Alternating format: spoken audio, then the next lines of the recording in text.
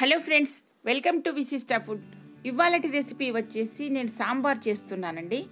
సాంబార్ అంటే ఇడ్లీలోకి రైస్లోకి చాలా చాలా బాగుంటుందండి.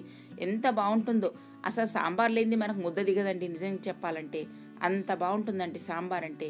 ఇది ఇడ్లీలోకి అయితే ఇంకా చాలా బాగుంటుందండి, రైస్లోకి కూడా బాగుంటుంది. ఇదిగో చూడండి, నేను ఇడ్లీలోకి చేశాను ఇవాళ సాంబార్. ఎంత బాగుందో చూడండి. సాంబార్ కానీ చట్నీ కానీ పెట్టుకొని తిన్నామనుకోండి ఇడ్లీలు, అసలు మనం ఎన్ని తిన్నామో మనకు తెలియకుండానే తింటాం, అంత బాగుంటుందండి.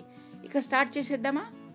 ఇదిగో చూడండి, నేను స్టవ్ పైన కడాయి పెట్టుకున్నాను, కొద్దిగా ఆయిల్ వేసుకున్నాను. ఇందులో ఆయిల్ వేడెక్కుతుంది, కొద్దిగా ఆవాలు జీలకర్ర వేసుకున్నాను. ఇవి చిటపట్లాడుతున్నాయి కదా. ఒక 10 వెల్లుల్లి రెబ్బలు, కచ్చా పక్కా దంచుకున్న వెల్లుల్లి రెబ్బలు, జీలకర్ర వెల్లుల్లి 2 ఇలా ముక్కల కింద దంచుకున్నాను. ఇదిగో చూడండి, ఇలా వేస్తేనే టేస్ట్ చాలా బాగుంటుందండి ఈ వెల్లుల్లి అనేది. ఆ తర్వాత సొరకాయ ముక్కలు వేస్తున్నాను, మునక్కాయలు వేస్తున్నాను, కొన్ని క్యారెట్ ముక్కలు కూడా వేస్తున్నాను. ఇవన్నీ సాంబార్లోకి కావాలండి. పచ్చిమిర్చి చీలికలు,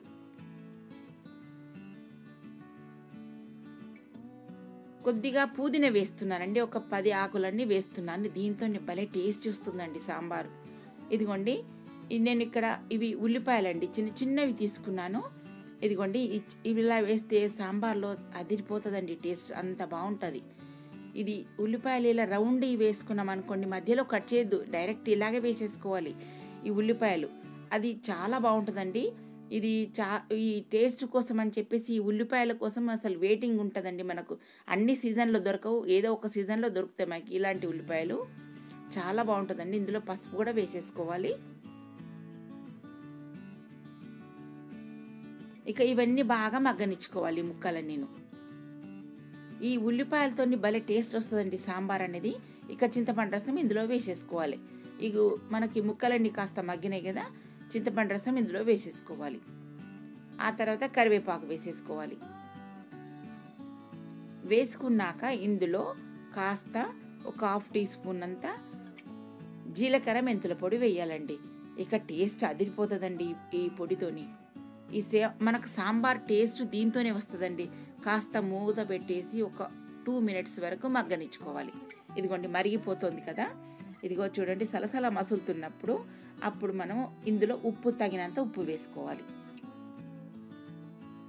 ఉప్పు వేసుకున్నాక ఇప్పుడు ఇవన్నీ మసులుతున్నాయి కదా మనకి, ముక్కలన్నీ కూడా బాగా మరగాలండి. మరిగితేనే ముక్కలకు పులుపు అనేది పట్టి టేస్ట్ వస్తుంది.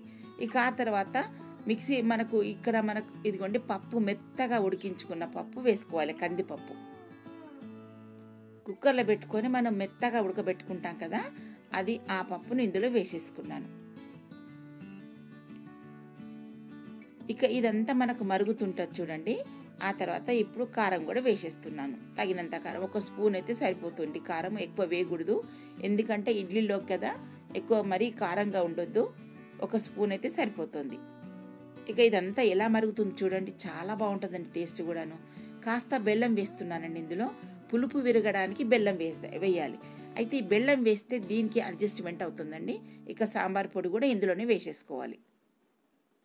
ఇది ఆప్షన్ అండి. బెల్లం కొంతమంది వేస్తారు, కొంతమంది వేయరు, కానీ తప్పనిసరిగా బెల్లం వేస్తేనే అది టేస్ట్ అనేది వస్తుంది. ఇందులోనే కొత్తిమీర కూడా వేసేసుకోవాలి. ఇక చూడండి, మనకి ఎంత బాగుందో ఇడ్లీలోకి సాంబార్, చాలా బాగుంటుంది. మీరు కూడా ఒకసారి ట్రై చేసి చూడండి.